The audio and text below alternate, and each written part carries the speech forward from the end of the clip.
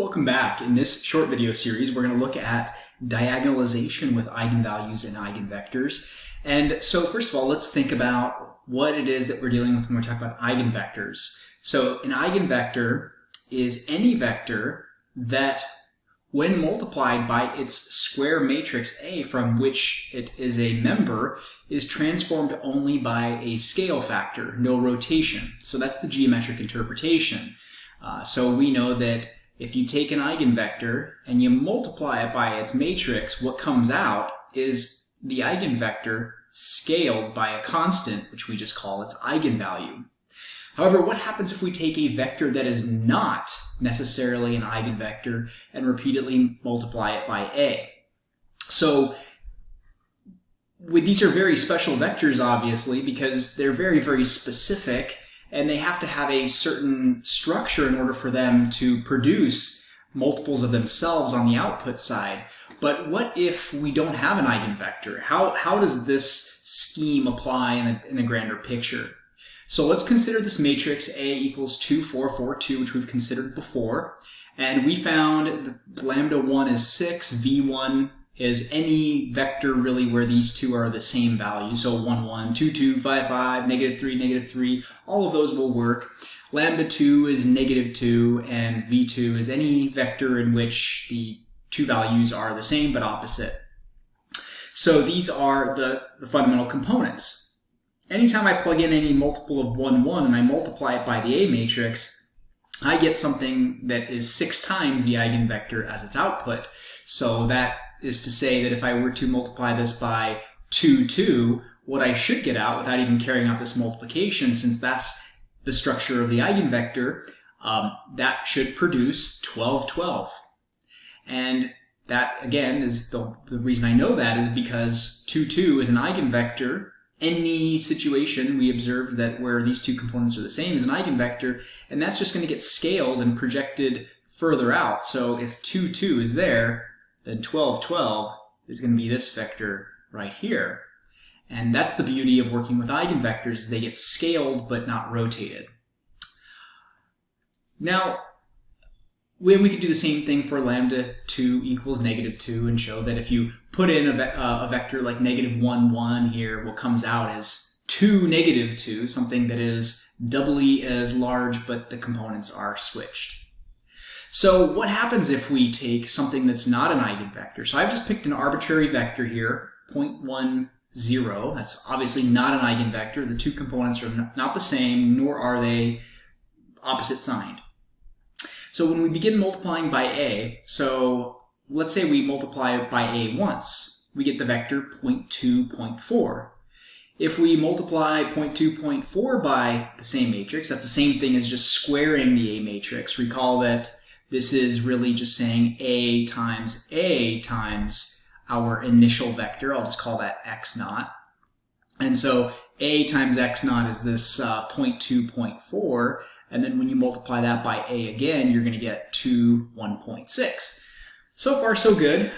We see that the vector is getting longer, and it's starting to point into the first quadrant, whereas this vector here was just along the x-axis. Now it's pointing here, and now it's kind of pointing a little bit farther. And we continue repeating this process, and we're not really quite sure what we're looking for. But as we get to the 5th power and 5 multiplications by the A matrix and 6 multiplications, something interesting is happening here. We see that the two values seem to be getting more and more similar.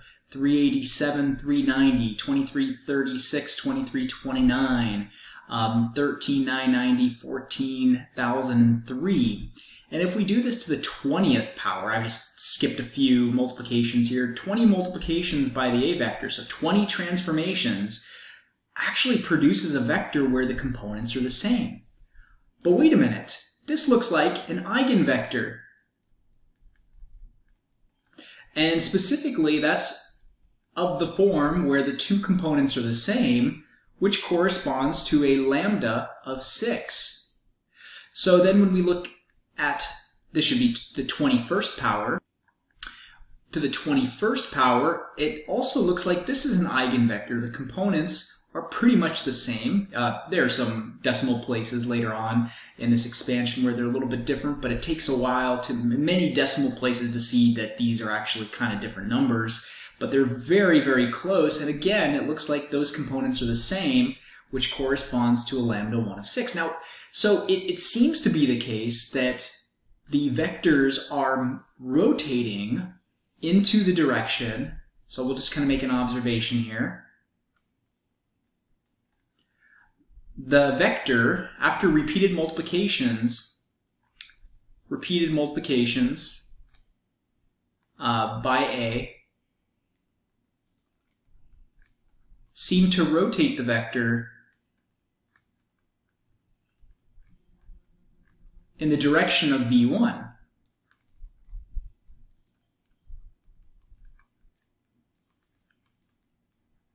Now that's interesting, but what is happening? Why is this growing by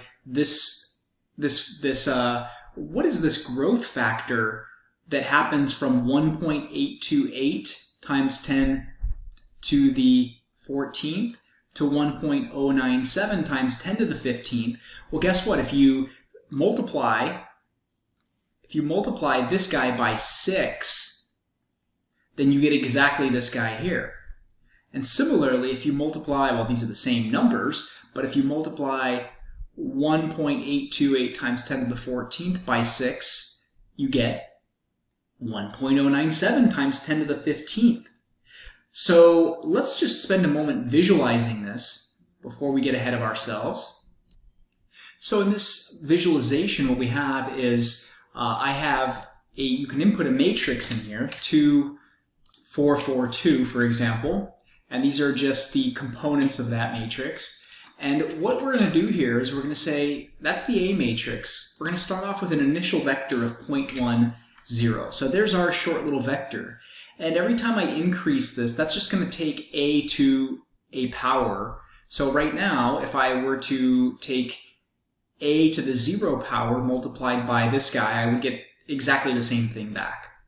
So as I take t equal to 1, if I drag this, that vector right there is consistent with what we obtained in our document. And one thing that I want to point out is that, so right now, a to the first times x is the x component is 0.2 and the y component is 0.4. And we look at the rise to run, this 0.4 to 0.2, we get a ratio of y to x of 2. So that's just looking at the vector itself and looking at its y component relative to its x component. Also, from a to the first times x is 0.2 and 0.4, a squared times x is 2 and 1.6, and we can kind of see that the multiplier, it's not quite exactly 4 for both components, but this vector to this vector, these have about quadrupled. At least the y component has quadrupled, but the x component has not. So we're looking for some consistency as we repeatedly multiply. So watch what happens. As I begin multiplying repeatedly, that vector gets longer and longer, but it's not moving anymore. It seems to be pointing in exactly the same direction after a few multiplications by a. So there's a lot of movement at first whenever you're cubing. So a multiplied by a one time, multiplied by a twice, 3 times, 4 times, 5 times, and you can see that that vector stops moving. And look at this. The components, the rise to run of this vector is about 1 to 1. In fact, a to the 20th, there's that number that we saw in the document. Comparing a to the 20th, which is, those are the two components, you can see how very, very close they are. They're off by about 3, they're off by a little bit more than 3 units, but these numbers are really massive. But the ratio of the y value to the x value is pretty much 1, which means that these two values are pretty much equal after 20 multiplications by a. And guess what? From a to the 20th, 20 multiplications by a to 21 multiplications by a, both of these numbers here, the x and the y components, have grown by a factor of 6. So there's our eigenvalue coming into play. Now you can see that that eigenvalue is, whenever we only cube it, a squared to a cubed, the values grow by about a factor of 7, and then when we go from t equals 3 to t equals 4, they grow by a factor of about 5.71, but that factor right there, from the previous multiplication by a to one more multiplication by a, that ratio gets closer to 6, and by about t equals 11 to 12, you can see that that's pretty much growing, that x is pretty much growing by a factor of 6, as is that y component. You can see how close those numbers are. They're getting closer to being that 1-to-1 ratio.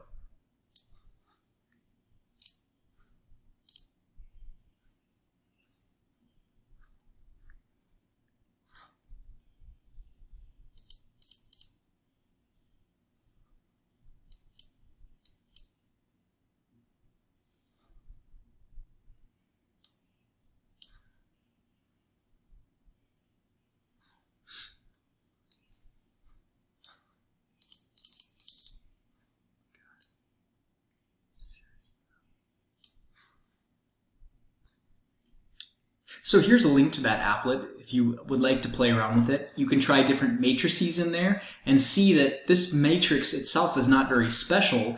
If you picked any other matrix, computed its eigenvalues and eigenvectors, and then looked at the, wow, wait a minute, it seems like there might be an observation we can make here that the direction into which that vector is ultimately going to rotate is going to be into the direction that has the biggest eigenvalue, and it's going to go in the direction of that corresponding eigenvector. Notice how it did not move to -1, 1, which would have been over in this direction here.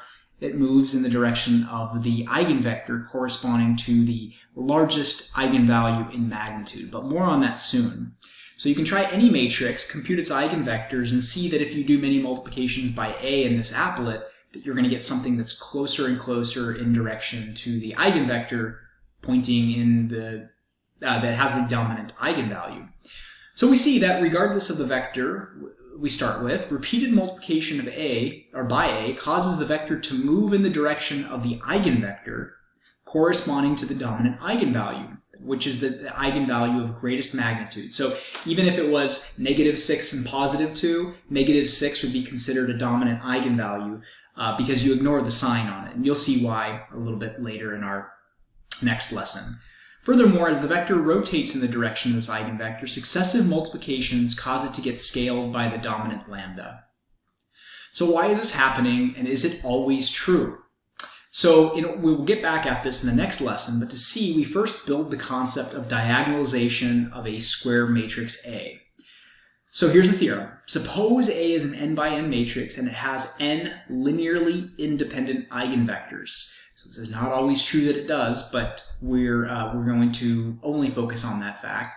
Then it follows that A can be written as a diagonal decomposition. So A can be factored apart into 3 matrices, x times d times x inverse. What x contains in it is it's the matrix containing eigenvectors as its columns,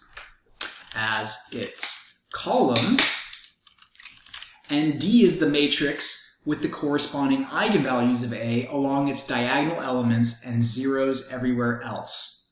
So let's see how this works. A is the matrix 2, 4, 4, 2. Write this as a diagonal decomposition. So we need to know what the lambdas are. We know that this is 6, V1 was the vector 1, 1 that we chose. This is not a unique decomposition. It all depends on what values you pick to put in your eigenvector. This is -2. V2 is the vector -1, 1. And so x is going to contain as its columns the eigenvectors. It does not matter what order you put them in. I'm going to put 1, 1 as the first column and -1, 1 as the second column. And that just means that D needs to have, for the 1, 1 vector, the first component in this diagonal is going to be the corresponding eigenvalue. And in the second column, along that same diagonal, -2 is going to be the component in that. And the rest of the values are 0. So you have, this is called a diagonal matrix. Diagonal matrix. The reason we need linearly independent columns is because this has to have an inverse, and we're going to compute that in the next video. So see you there.